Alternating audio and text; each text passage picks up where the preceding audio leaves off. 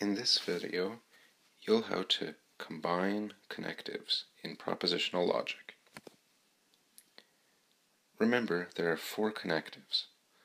There's negation, indicated by the tilde and pronounced not, conjunction, which is an ampersand and is pronounced and, disjunction, which is a V and is said as or, and then there's a condition, which looks like an arrow and is pronounced if then. Just like in math, when you combine connectives, you'll use brackets to show what comes first. What's inside the brackets comes first. First, we'll deal with combining negation. If P stands for the sentence, puppies are cute, then the negation of P is puppies aren't cute.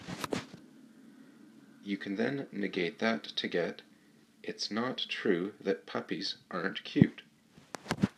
Notice how, in both the logical version and the full sentence, you've got two denials. You can actually drop the bracket in this case, since it's not ambiguous. A double negation of P would mean puppies aren't not cute. A triple negation would be similar with an additional denial. It's not true that puppies aren't not cute. If you have an additional variable, A, which stands for aardvarks are cute, then you can combine them with a conjunction. P and A stands for puppies and aardvarks are cute. Another way to say this is to say both puppies and aardvarks are cute. Then, if you negate this, you get the statement, not both puppies and aardvarks are cute. You just add not to the beginning. Consider a similar sentence, not both of you are going. This means that at least one of you is not going.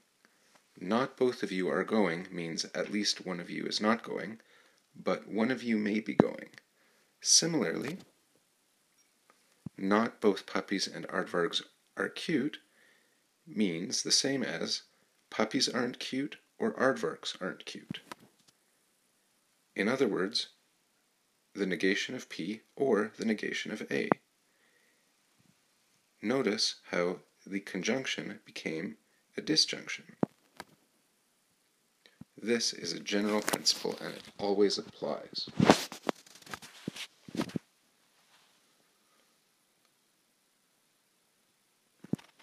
Perhaps you're wondering, doesn't the negation of a conjunction equal the conjunction of the negations? In other words, can't you just multiply in the negation so that each of the inside variables becomes a negation? That doesn't work. Consider the sentence, not both of you are going. This can mean that maybe one of you are going. Next, consider the statement, neither of you are going. This says definitely not you are going and not the other person is going. The first statement, not both of you are going, means either one of you is not going or the other is not going. Using the equivalence from the previous screen, that shows that these are not the same.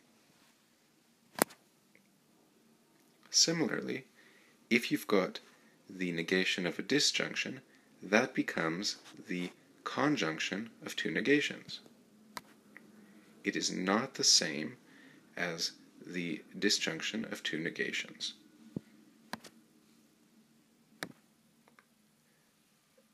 The reason why this happens is that the disjunction, x or y, can be said either x or y.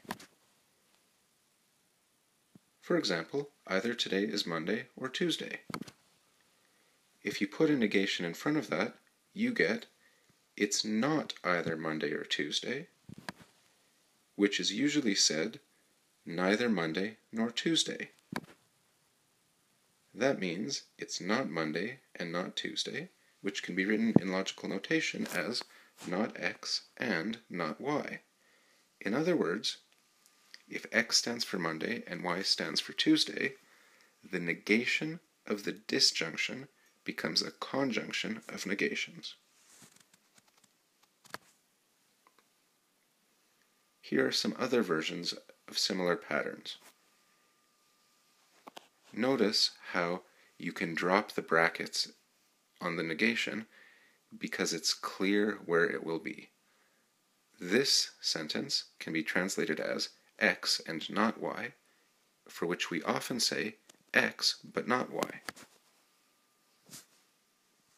Then we have the similar X or not Y, and then not X but Y.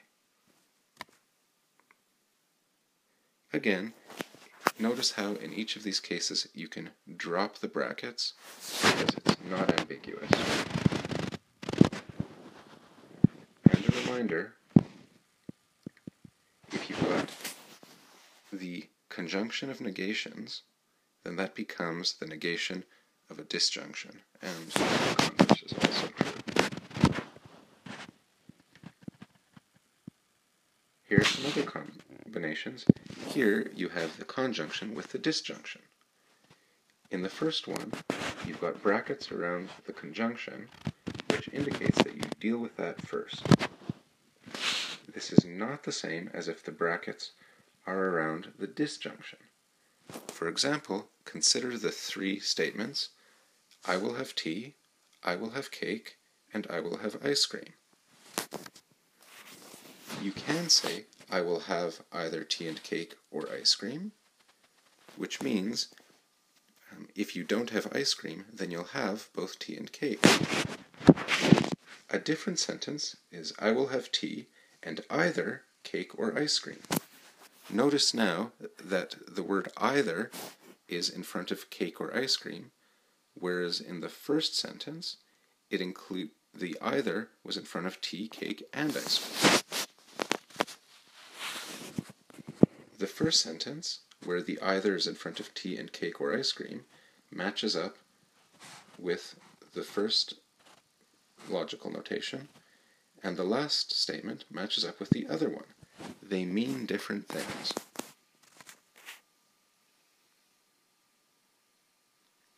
Next, let's involve the conditional connective. In the first example, the antecedent of the conditional is a conjunction. Here, the condition is that X and Y, and the consequent, or result, is Z. Here's an example of a statement which has that logical form. If I have tea and cake, then, as a consequent, I'll have ice cream. That's different than this next sentence, where you have a conjunction and one of the conjuncts is a conditional. This says, I will have tea and, if I have cake, then I'll have ice cream.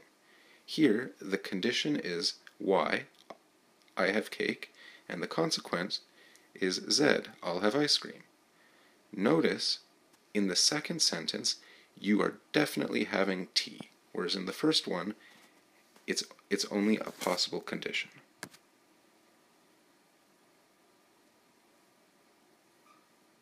It's similar for the difference between X or Y implies Z and X or Y implies Z, where the brackets either apply to the entire antecedent or just a fragment.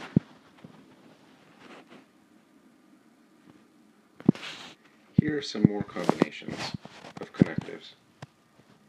When you have a negation and a conditional, you have a couple of different situations. Can you see the difference?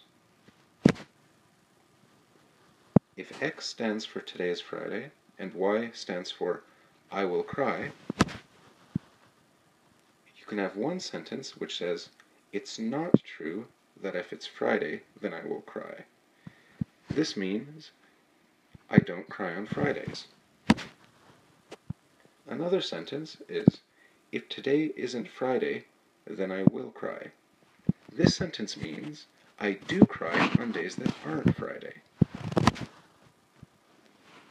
Each one of those statements matches up with one of the logical notations, and they do mean different things. Another possible sentence is, today is Friday and I won't cry. The notation for that would be X and not Y. However, notice that this means the same thing as the first sentence, indicated with the green arrow.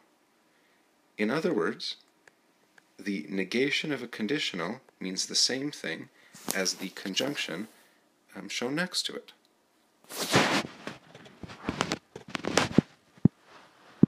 Here are some practice problems. For each of these, translate the sentences into logical notation. Remember that simple statements should be affirmative, not negative.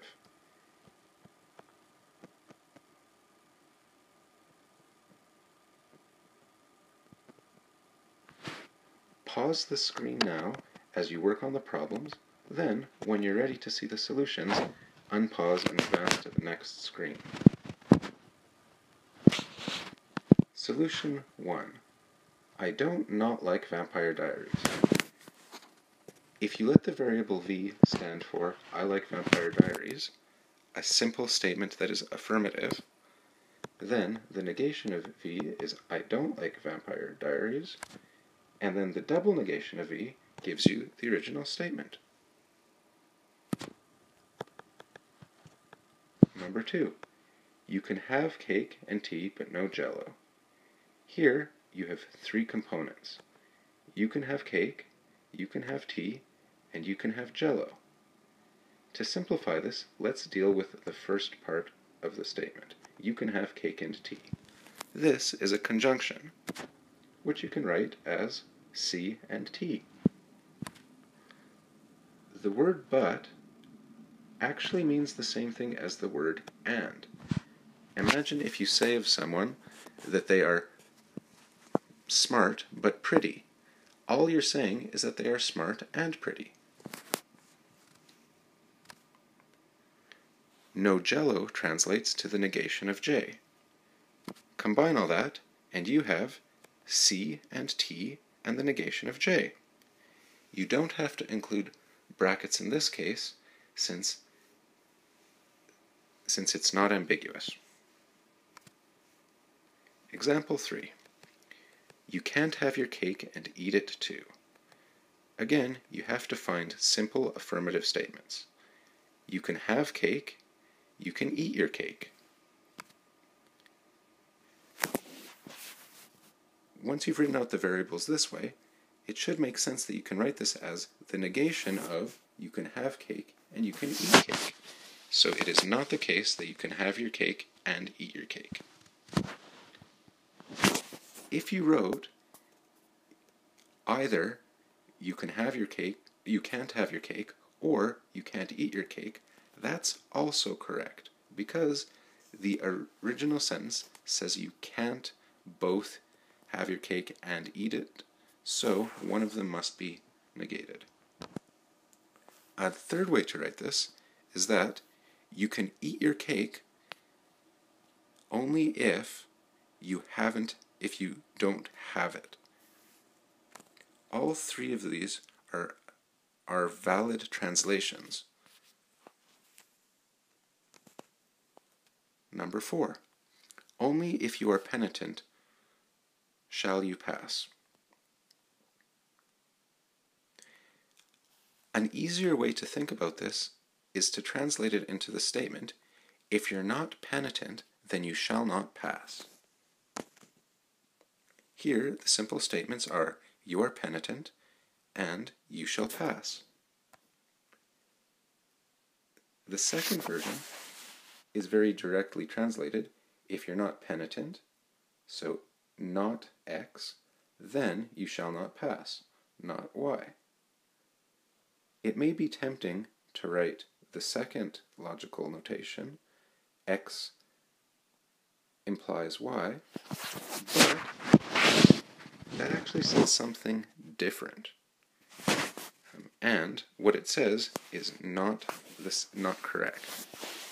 For example, if I say only tall people play in the NBA, I am not saying that all tall people play in the NBA. Thank you for watching.